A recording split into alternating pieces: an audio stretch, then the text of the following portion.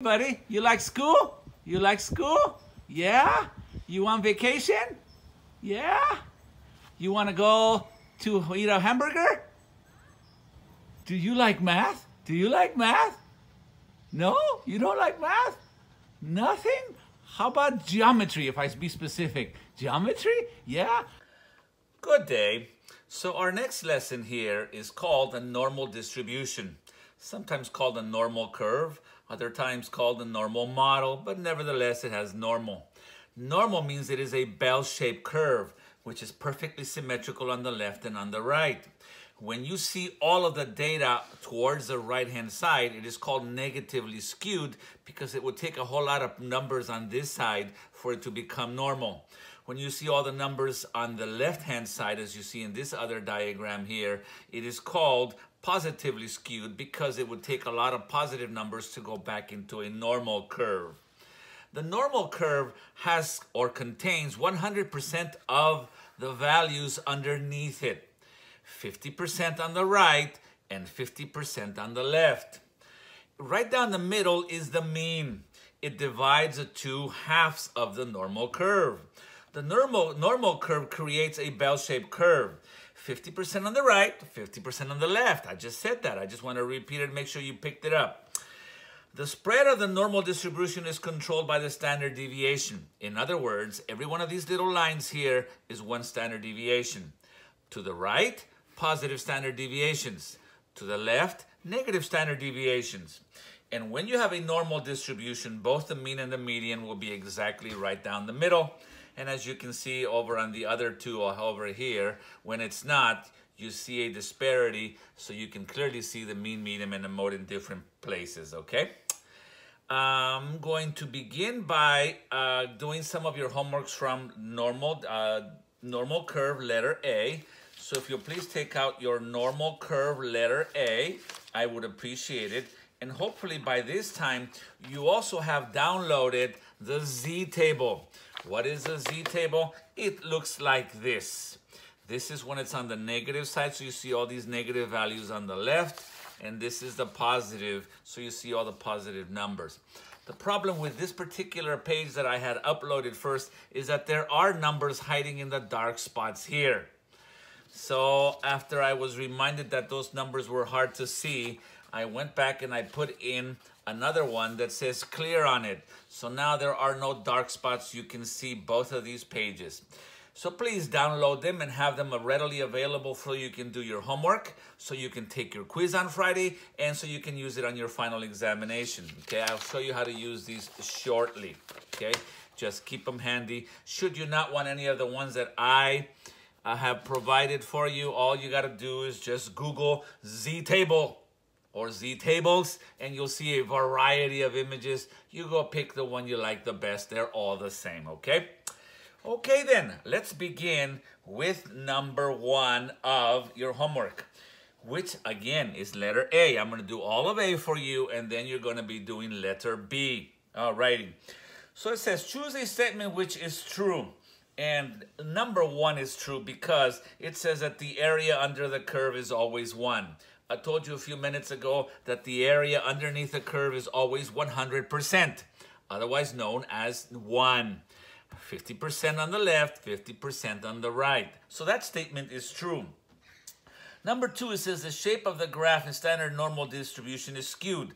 No, normal means perfect. It's not skewed to the positively, and it's not skewed negatively in either direction, okay? So therefore, this one is normal. That statement is false.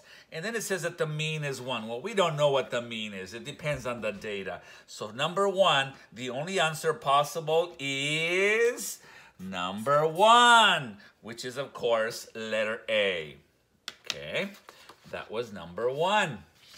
Numbers 2, 3, 4, and 5 all have to do with this particular page here. So, let me show you what this means.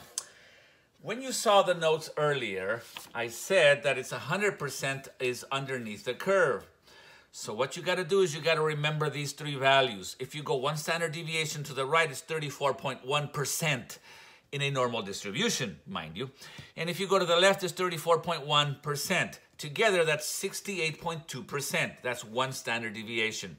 If you go 2 standard deviations, you're going to add 13.6 plus 13.6. That's the second standard deviation, which is a total of 95.4. Okay? And if you, yes, 95.4, you can clearly see it there, barely see it. And then if you add one more standard deviation, the red one here, which is 2.1 and 2.1, you'll end up with 99.7, almost the whole curve. That's because there's a little bit left at the end there. If you cannot see it clearly there, I tried my best here. So this is your normal curve here. There is your mean right smack in the middle, 34.1, if you may. Or just 34%, 34%. The next one is 13.6 and 13.6. The next one is 2.1 and 2.1. So when you take one standard deviation, 34 plus 34 is 68%.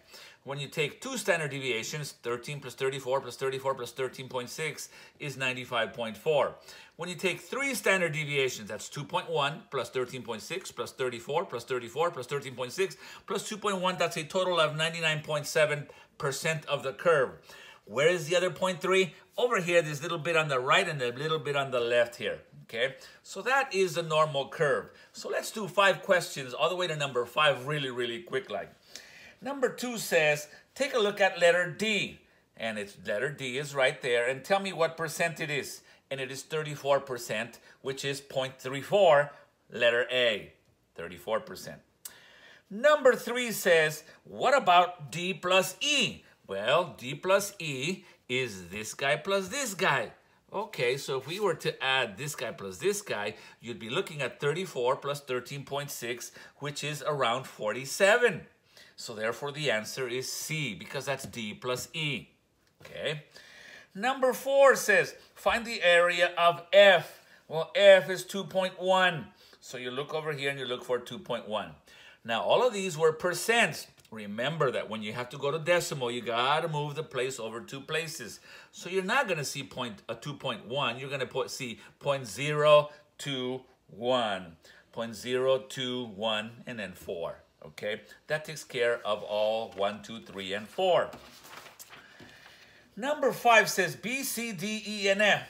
Oh my goodness, they want you to add this guy B plus C plus D plus E plus F. So all you got to do is add all these numbers here for number 5, and you will end up with 97.5%, which is letter C, 0.9759. Okay, just add all those numbers, and you'll see what the answer is.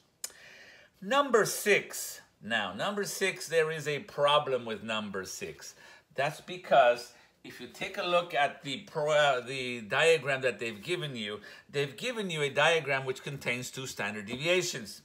And then they wrote 90%. Well, that's not 90%. When we added it earlier over here, remember it was 95.4%. So really, it's about 95%.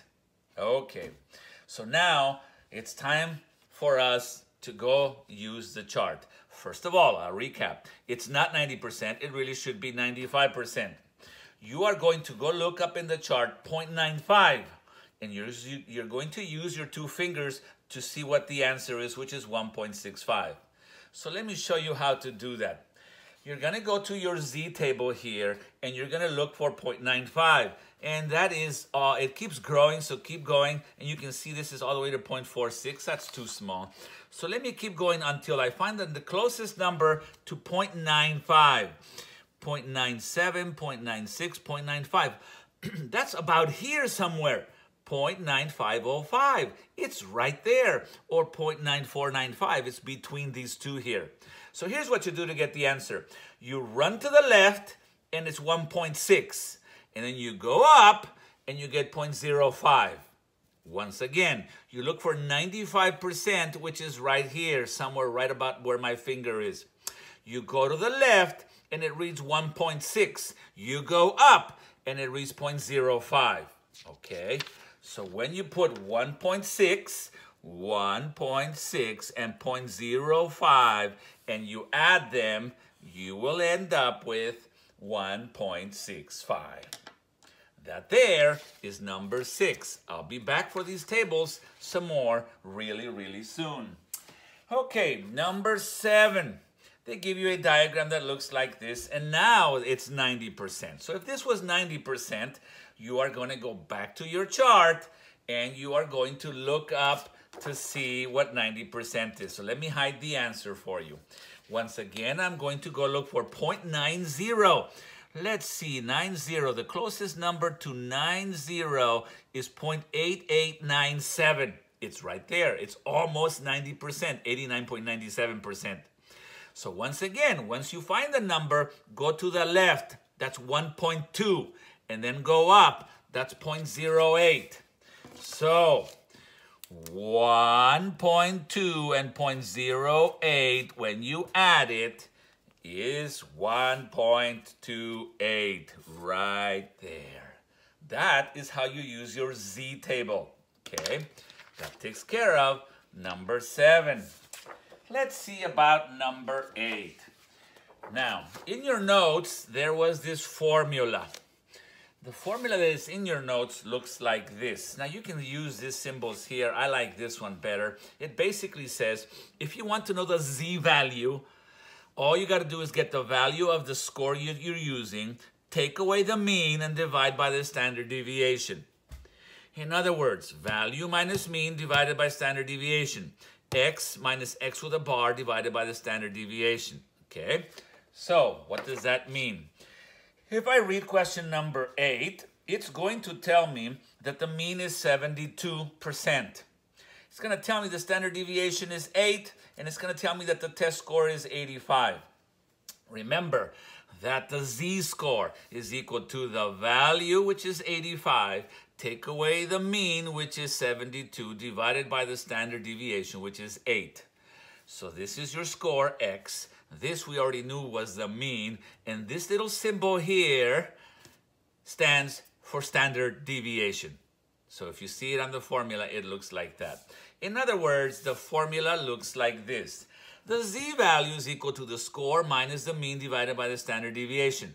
So I'm going to plug those numbers in, and you got 85, take away 72 divided by 8. The calculator will say 1.625, which when I look at number 8 is letter A. Okay, that's number 8. Moving on to number 9, if you read it, it's going to tell you the following information, just like the last one. It says that the score this time is 76, that the mean is 72, and that the standard deviation is 8.4. So once again, the score, take away the mean, divided by the standard deviation.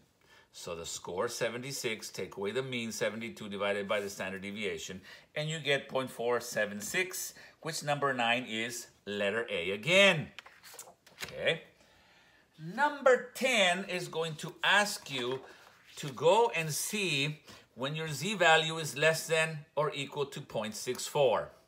So on your previous charts, you have something that looks like this.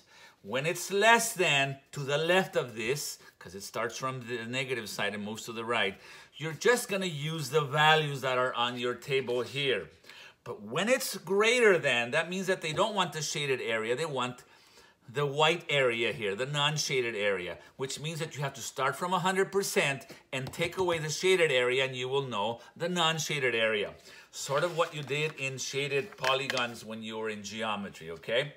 So, this particular one says when Z is less than 0.64.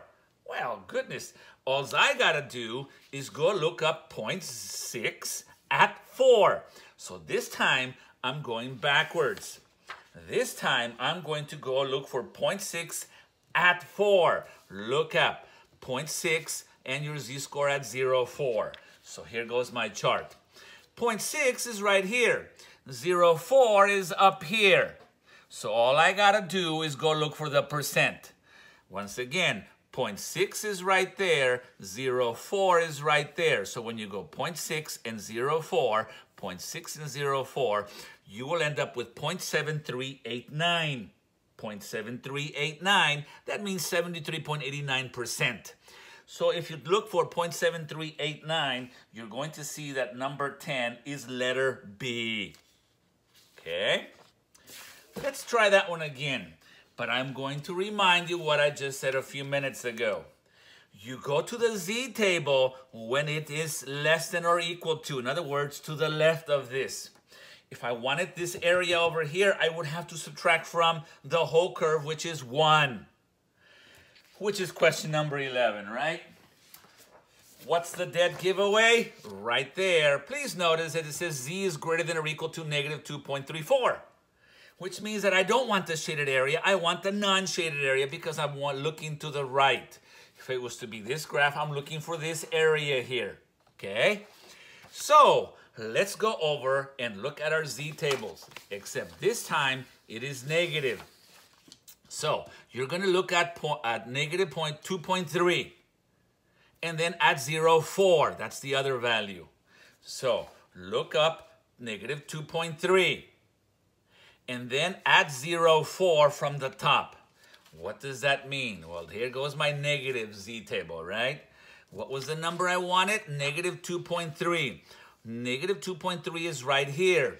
0.4 is up here. All you gotta do is go to negative 2.304, and it is 0.0096. 0.0096. Negative 2.3 at 0.04. That is 0.0096. Okay, let me put that aside. So this will be 0.0096. But you will remember that I said it's the non-shaded area. So you have to subtract it from 1 because of the greater than, okay? So watch out in your quiz. If it says greater than, take it away from 1. So 1 minus 0.0096 is 9904. In other words, they didn't want the left. They wanted the right. So you got to get 100% of the curve, take away this 0.0096, which is 96% of the graph, and then get that little bit over here, okay? All right, that's number 11. Moving on to number 12. It's just going to take you over, and it's going to ask you for the 44th percentile.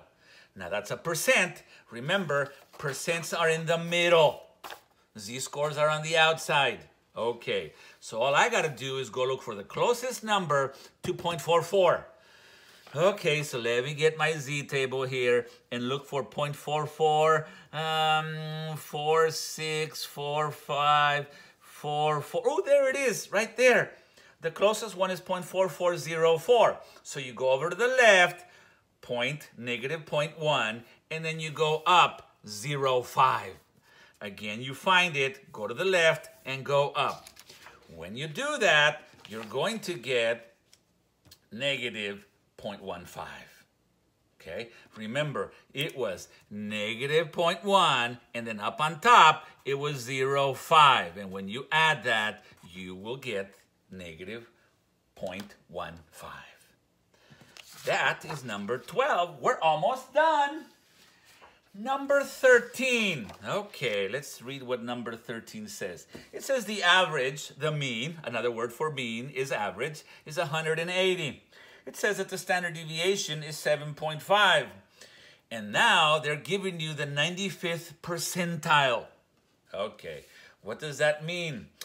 Well, they're looking for, if I remind you of the normal curve, 95 percentile was 2 standard deviations right here. So I'm looking for 2 standard deviations. 68 is 1 percentile, 1 standard deviation. 95 is 2 standard deviations. So what I gotta do is I have to come over here and right down smack in the middle, you're gonna put your mean of 180. And then you're going to begin to add standard deviation of 7.5. So when you add 7.5, you get 187.5. When you add another 7.5, you get 195. Now, on the left-hand side, instead of adding, you subtract. So 180, take away the standard deviation of 7.5 is 172.5. When you take away another 7.5, you get 165. And so this is your 2 standard deviations. There is your 95% of the shaded region. And the question was between, let's see, number 13, it says between which 2 numbers? And you're going to see that letter C is between 165 and 195. There's number 13. Okay. Number 14, a little bit more of work. Let me read it to you. It reads that your average, which is of course your mean, is 180 centimeters. Your standard deviation is 7.5 centimeters. And your z-score percentile is 95th percentile. Since they give me the percent, I have to use the table. So I'm going to look up 95%. Again, I'm going to go into here and I'm going to look 95%. Well, these are all too small. So I guess I got to go over here and look for 95%, 98, 97, 96, 95. Oops, it's right there. And you go over to 1.605. Okay, 1.6 and 05 is 1.65. And so when you look up 95%, your z-chart will give you 1.65. Now I'm going to go use the formula which said that your z-score, which is 1.65, is equal to the score minus the mean divided by the standard deviation. Okay? So I took the percent, I got it at 1.65. I am now going to put a little 1 right there. And of course, this is now a proportion. You're going to cross multiply. When you do that, you get 7.5 times 1.65, which is this. When you take away, when you add 180 to the other side, you're going to end up with 192.3 for number 14, which is, of course, letter E. Okay, that is 14. 2 more. Number 15 says, if I was to give you this particular graph, which they did, they're asking for what is the standard deviation if you have this much, which is 95%. And of course, we know that 95% is 2 standard deviations. That's why I went 2 to the right and 2 to the left. Okay, so if I take a look here, from 80 to 96, that's a total of 16. Well, I want to know what the mean is right smack in the middle. So that means I travel 8 this way and 8 that way because half of 16 is 8. So what will I get when I do that? You're going to end up with 88, which means that your mean is 88, because if you add 8, you get 96. If you subtract 8, you get 80. Do the same thing again. What's the median between 80 and 88? Well, it's 84. And what's the median between 88 and 96? Well, it's 92. And so here you see that your standard deviation is going to be obviously from here to here 4, from here to here 4, from here to here 4, from here to here 4. So what's the standard deviation? 4. Just for you. One last one. And this one will help us understand one last piece about the normal curve, okay? It says the set of scores are given to you. The mean is 30. There it is. The standard deviation is 4.8. And the question is, which one of these numbers that they give you is the least often? Okay, so let me hide the answers. And let's take a look at this. If the mean is 30, that's the one right smack in the middle. If the standard deviation is 4.8, add 4.8, you get 34.8. Add 4.8, you get 39.6. Okay. If you subtract the standard deviation 4.8, you get 25.2. And if you subtract again 4.8, you get 20.4. So here are all your values. 1 standard deviation away, 2 standard deviations away. Okay, now they're going to give you all these red numbers. And we're going to put them sort of like on this number line here to see where they belong. 21 is right after 20. 26 is right after 25. 29 is right before 30. 36 is right after 34.8. And 40 is right after 39.6. Sort of like somewhere like right there, okay? Alrighty. Now remember, this is the curve. The one that occurs most often is the one that's right smack in the middle. And the one that occurs the least often is the one that is the farthest away. So you have to take a look at the question to see if they're asking for the most often one, which is, of course, the one closest to the middle, 29, or the least often one, which is, of course, the one that is farthest away, that's more than 2 standard deviations, which is 40. In this particular case, they were asking for the least often, which is 40. Had they asked for the most often, you would have said 29, okay? That's the normal curve in a nutshell. So now you're going to finish up letter B. there are a couple of pages on your extra credit packet, pages 7 and 8 back and front, okay? Those are going to be for practice. If you want some extra credit bonus points, there you are. Go work on those. Otherwise, please go to the end of your packet and start working on the reviews. What are the reviews called? They are called Statistics and Data Analysis Review Letter A. That one will be needed to do within the next week. And then you can do letter B once again later on. It'll probably be for extra credit. The quiz for this next Friday will all be on the normal curve, so get yourself ready with this. And then after that, you're going to be receiving a practice for the final, because the week of following that, the week of May 20, actually on the day of May 26, your final exam for Algebra 2 will be ready for you to take during the day, okay? For now, this is Mr. G signing off. Until I get to see you again, see you when I see you. Adios, amigos.